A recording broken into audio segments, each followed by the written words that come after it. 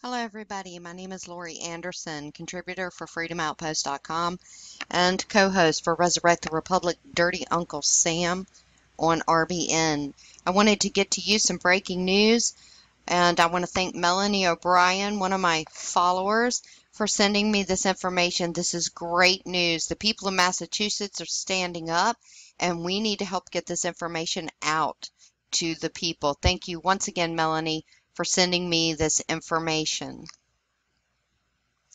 Gull is the official blog of Gun Owners Action League. This is their official blog. Every one of the articles I will be putting in the description box below.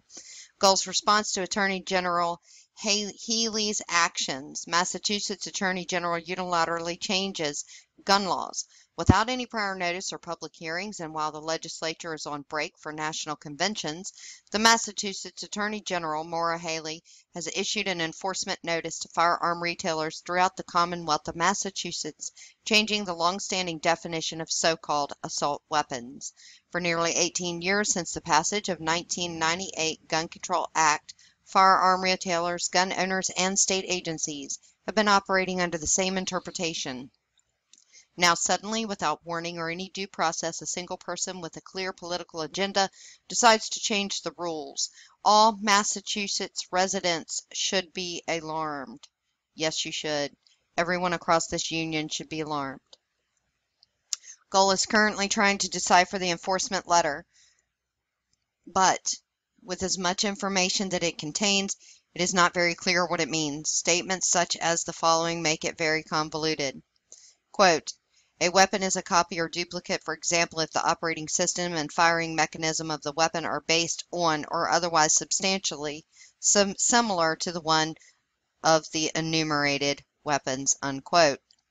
Virtually every semi-automatic that utilizes a detachable magazine has the same operating system or firing mechanism. So what does this mean? The short answer is we simply don't know. Our best advice to firearm retailers for now is to err on the side of caution. These new rules may cover a lot more than just what we might think. Gull is working with people and groups around the state and the nation to clarify these new interpretations and decide the best course of action. One thing is certain, that this new interpretation is purely political stunt and has nothing to do with public safety or real law. Jim Wallace, Executive Director.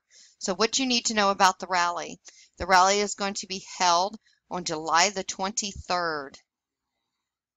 It's going to be held at the Massachusetts State House on the front steps. Saturday, July 23rd, 2016 at 10 a.m. Please, if you have the ability to get there. This is not just a Massachusetts issue.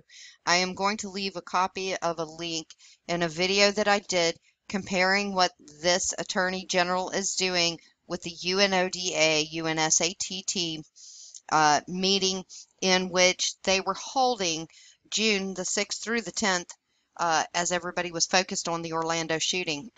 This is a disarmament plan. The regions and the individuals and the local governments and different things who are doing things like this are working in collaboration in order to disarm you. This is not a scare tactic that I am trying to use with you. This is a known fact. I have an article in which I exposed that, as well as the video that I posted yesterday on that. The article that I exposed on that, I will put in the description box below for you to be able to read.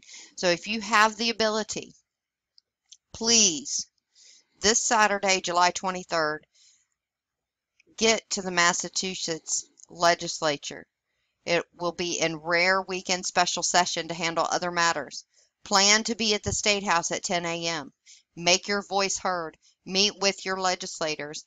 Protest the anti-freedom actions of Attorney General Healey. And also, please note, call your legislator today and urge them to join us against the rogue actions of the Attorney General Healey. Also, I would suggest if you plan on being there, pull up a copy of the Massachusetts Constitution. The Massachusetts Constitution, Article 17. It is the right of the people to keep and bear arms. It says nothing about militia, so they can't even twist it in that manner. I cover that in the video that I spoke on yesterday. I hope you will help me get this message out to as many people as we possibly can. And I hope they have so many people there that they have no other alternative but to actually follow Massachusetts law, not that code, and certainly not a executive statement. I think this lady has hung around President Obama entirely too long, and she thinks that her little letters are law, and they are not law. This violates every one of your Massachusetts constitutional rights. Hold them into account. Use 18 U.S. 241. If you do not know what that is, I will leave a link in the description box below. If you have a printer, print it out. Bring it with you to the rally. That is a phenomenal U.S. code. It's 18 U.S. Code 241. You may not memorize it, but it's good to have several copies on hand. If nothing else, take 10 copies. Hand them out to individuals, whether they be in the legislature or the state house, because this shows them that they are to be held accountable, not only to the Second Amendment, but to the people. And any constitutional rights or civil violations under any color of law